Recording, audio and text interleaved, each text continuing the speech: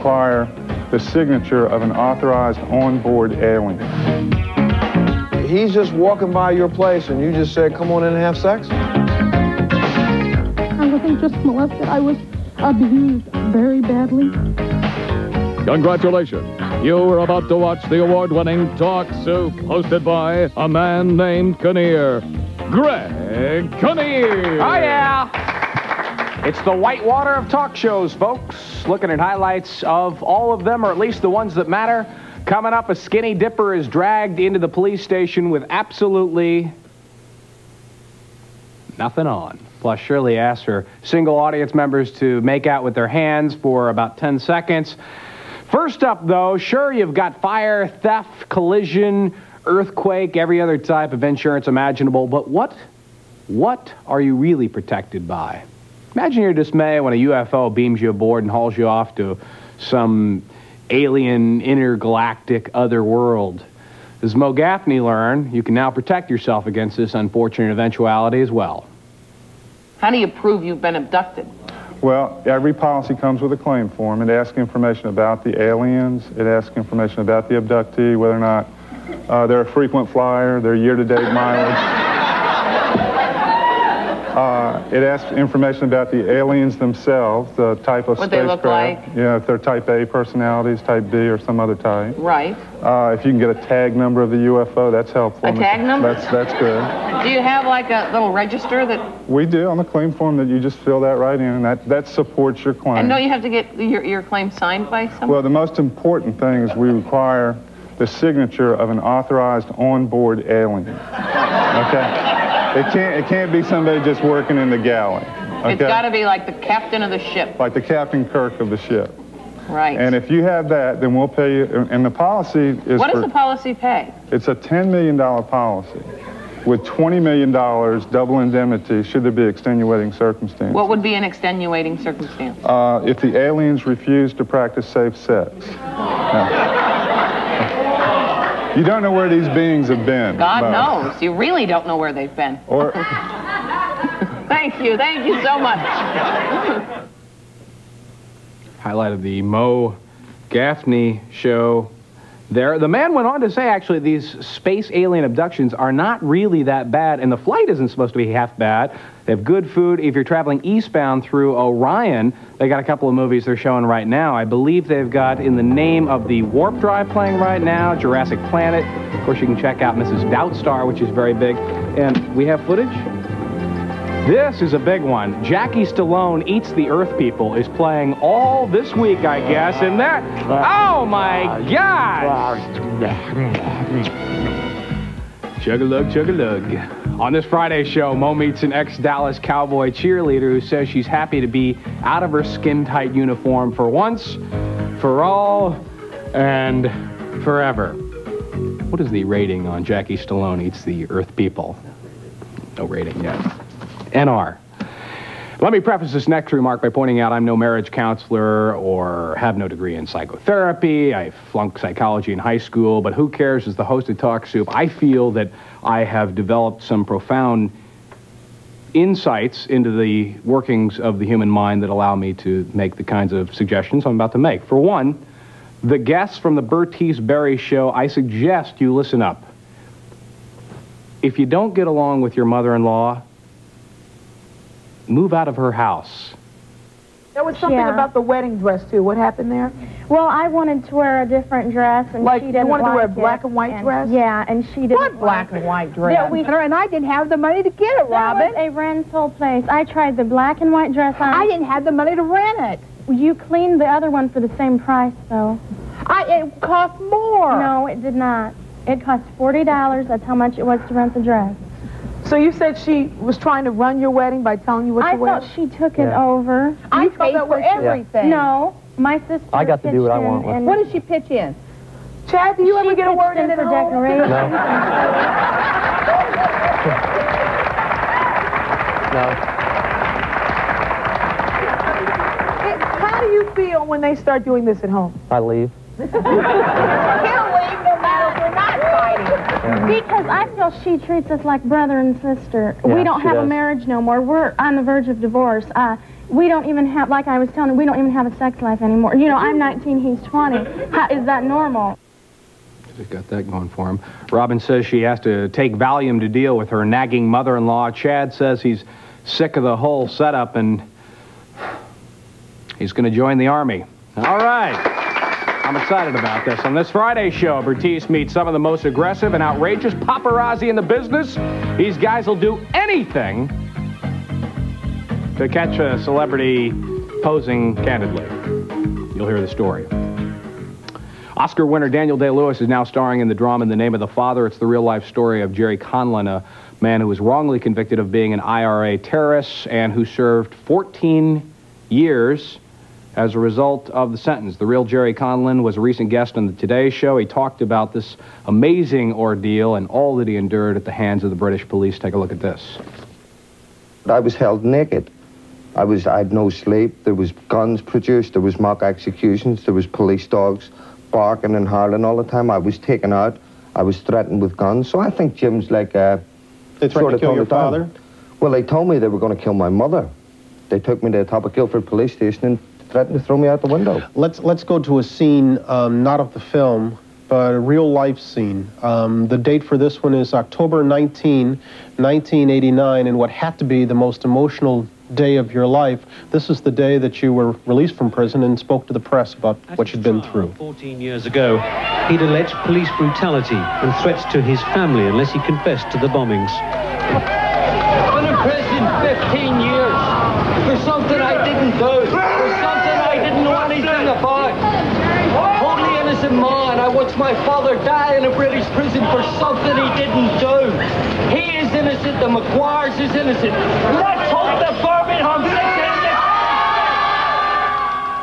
What do you remember about that day, Jerry? Everything. Everything. I remember going to court. I remember the morning I woke up, they strip searched me before I left the cell to get breakfast. Then they took me back in, strip searched me again. And then when I went down to put on my civilian clothes, and even though they knew I was being released that day, they strip searched me again. Highlighted Today's show, Conlon's father was also wrongly convicted. He died in prison in the movie Innocent Book bestseller. On Today's show this Friday, actor George Hamilton talks about his latest projects, Two Fathers and Justice for the Innocent. And there's a lovely snapshot of George right now. He's a handsome man, isn't he? We're going to take what we call a break right now. When we come back, some smooching vacationers refuse to come up for air, and a female rapist gets on his body from, Sharon? I don't know. He already had cuts on his body. So he was bleeding when he came into your house?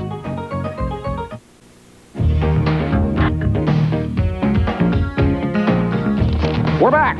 Still looking at highlights of the talk show. Sharon is currently serving a 15-year sentence for rape. Sharon is her name. She claims she is totally innocent, and Tuesday on the Montel Williams show, she tried putting her male victim, Ronald, who you will see here in a moment, on the defensive. The fact is, her story was sounding, I guess, pretty much fairly believable until the issue of a few incriminating knife wounds and slices on the neck came up, and then...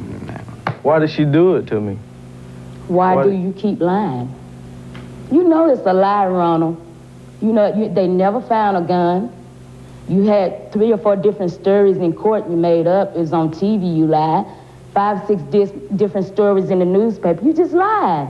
You know we made love. And then afterwards, you want to jump up and scream, you got a wife. You're a liar. And I hope you pay for this. Okay, well now, you know, did you know Ronald, Sharon? No, I did not. So the night he's just walking by your place and you just said, come on in and have sex? Oh, no. What happened? We went to the lake. It was me and some friends and him. He came up to us and asked could he go to the lake with us. We went to the lake. We came back. He asked me some questions. Did I have a boyfriend? I said no. He asked me how old I was. I told him. He asked me to make love. I said yes, I might. And then he walked to my room. We made love, and then he jumped up in a state of shock. Says he's married. Where did he get the cuts? Where did he get the cuts on his body from, Sharon? I don't know. He already had cuts on his body. So he was bleeding when he came into your house? No, he wasn't bleeding. He didn't have no cut. They did not have no doctors saying that he'd been cut. They did not have any proof of nothing. Highlight of Montel. Sharon was convicted of sexual assault with a deadly weapon. Ronald says that they never actually made love. He was frankly too frightened to perform.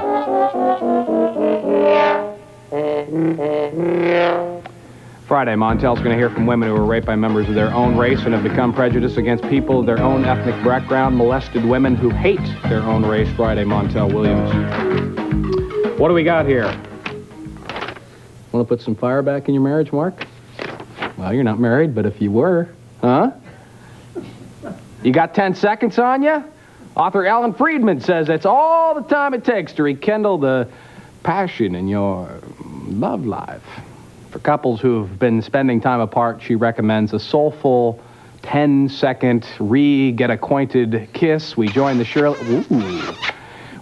Shirley Show on location in Jamaica for this warm and fuzzy highlight. Sure, it looks a little like an infomercial, but it's not.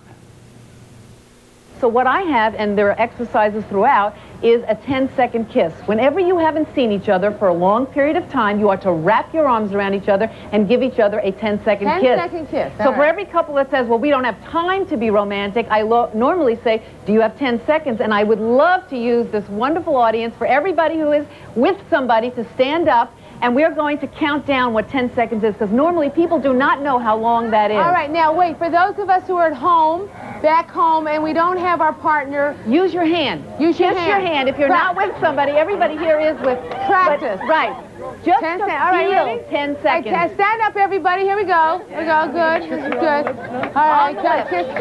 All right, we'll do a countdown here. We'll do a countdown. All Okay, right. everybody on your mark. All right, on your mark, get set. Go. All right, 10, 9, 8, 7, 6, 5, 4, 3, 2, 1. Yeah, that's great. Great. Okay. Now, I got it. Does that seem like a long time, 10 seconds? Huh? What? That's a long 10 seconds. Sir, you have no idea. Seemed like an eternity. I'm waiting for Dave Delgado to come out there and start selling us a little real estate, huh? Friedman is the author of 2 books, Lighter Fire and Light His Fire. The controversial Light Their Fire is yet to be published. On Friday's show, Shirley will invite 3 couples to renew their vows in what really is very, very scenic Jamaica. Tropical weddings this Friday. 3 dream weddings in Jamaica. It was Tuesday on the Maury Povich Show, and the topic was incest. A woman in the audience stood up and explained how she has been sexually abused by her brother. Although the audience seemed moved by her story, an attorney on Maury's panel thought she was overreacting. Take a look at this. I am a survivor. I was abused by my brother. If his sister forgave him, why isn't she up there? Because I don't want her here. Because she's a child, and I don't want her to go through this knowing what he's going through now. I am don't also care a what survivor. he's going through. He could be dead in a grave, and I couldn't care less. I do not talk to my brother. I have not talked to him for 3 years. I'm not allowed to see his children. And my life is to live in hell. Because of what he did to you? Because of what he did to me. I was the age of 6 till I was 16, and I wasn't just molested. I was abused very badly. And I'm sure you came from an absolutely perfect family, which had no impact whatsoever on your current mental state. What does that have to do with anything? It has something to do with it. Everyone who has got an emotional disturbance, everyone who's ill, wants to blame 100% of their illness on the fact that they were molested. A terrible thing happened to her. Get your life together. How old are you now? Satan went on to say that darkness rules, and Thursday night he hopes to see everyone at the Unholy Army of the Dead meeting, where the movie will once again be Devil's Reign, starring Ernest Borgnine. On Maury's show this Friday, Mr. Blackwell unveils his latest list of the world's 10 best dressed and, listen up, Johnny, 10 worst dressed people in America. Friday. We'll take a quick break and be back in a moment to raid the refrigerator. After that, it's cruising for male prostitutes. We've got the highlight of Real Personal after this.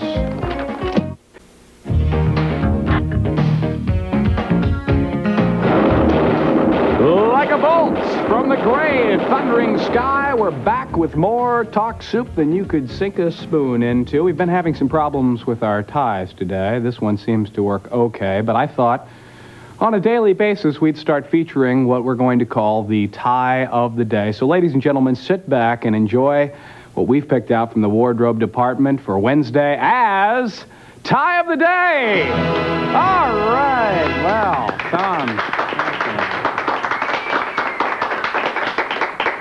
What a model. What was that thing all about? It looks like it's, well. Tuesday, Real Personal featured members of the male prostitution profession. One of the guests was a 26-year-old who went by the name of Carl, who spoke with Bob Berkowitz and a caller about his chosen line of work. Let's roll that clip. Carl, what have you learned about yourself? I'm curious about that. I've learned that I am a good actor. I've learned that... Is it acting? Sometimes it is. It's knowing what the client wants and responding appropriately. Right. Whether they want me to be shy or aggressive or passive, or it's learning to kind of just tune into that as soon as you meet them, making quick judgments. Carl, is it your experience that mostly you're the receiver or the giver of pleasure in your relationship with your client? More often the receiver. Why do you think that is?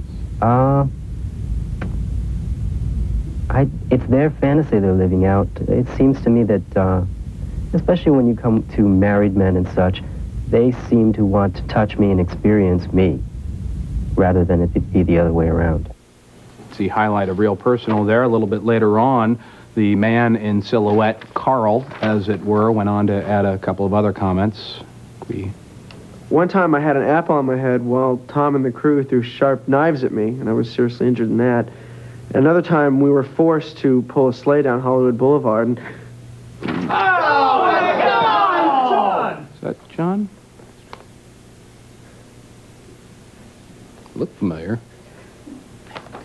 Friday on Real Personal, Bob and his guests will try to help people put more zip in their love lives. Earlier this week, Vicki Lawrence wrapped her thighs in saran wrap in order to lose a little weight. It was worth a shot, I guess, but she wasn't crazy about the results. So it's time to call in the heavy artillery now. Here's Olympic gymnast Mary Lou Retton explaining how Vicki can get in shape by learning to stand on her head. You want me to teach you something? I don't know. Let me see what I can do. What could an old person do? Okay, well, let's see about how that goes.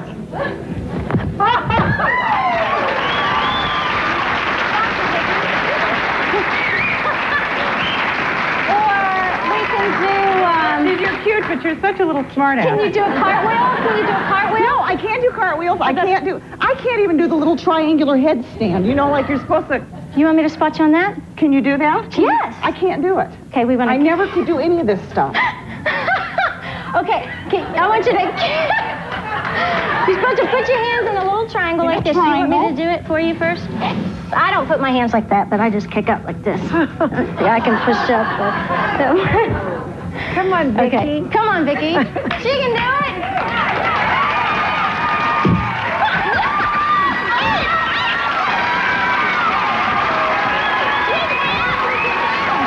Okay, let's go.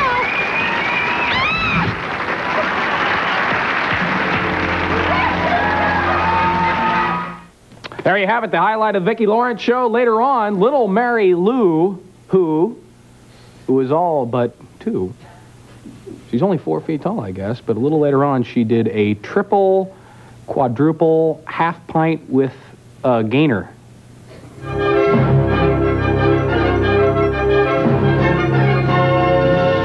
Whoa! Judges, please! Well, there you have it. Now, this Friday's show, Vicki reunites some laughing cast members, folks like Joanne Warlett, Alan Suze, and Gary Owens. Can I hear a rousing "sock it to me"? We'll take a quick break and be back in just a moment with the real-life saga of a topless mother. It's coming up here next.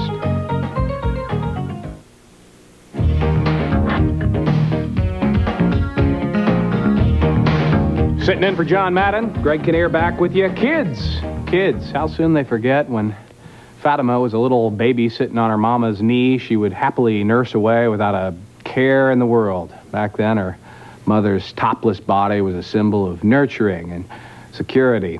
But these days, Fatima, or Fatima if you prefer, is very opinionated about when and where her mother can bare her breasts. She and, oh boy, Kiana, something like that, the daughter of another sex bot mom, were recent guests on the Richard Bay Show. Maritza, your job, I guess, is to some degree using your sexuality when you're a go-go dancer to get guys to give out tips and whatever, Yes. But when you go to the beach and you're with your daughter and you're walking around topless like in a G-string. In a I wasn't topless. I was not topless. I went into the beach in the water with the top on and of course a G-string. Ma, you have to feel the breeze. No, I didn't. So the way you didn't realize that your top was off? No, it must have happened so fast. I didn't feel it. That was a highlight of Richard Bay.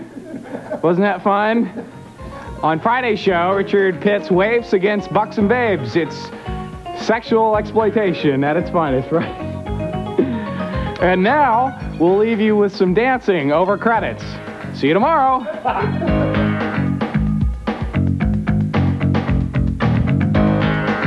YNR, B&B, AMC, GH. If this means anything at all to you, and I know it does, then you'll want to stick around and watch Pure Soap packed with highlights from all of your favorite shows. It's coming up next. Could you pass the Twinkie, please?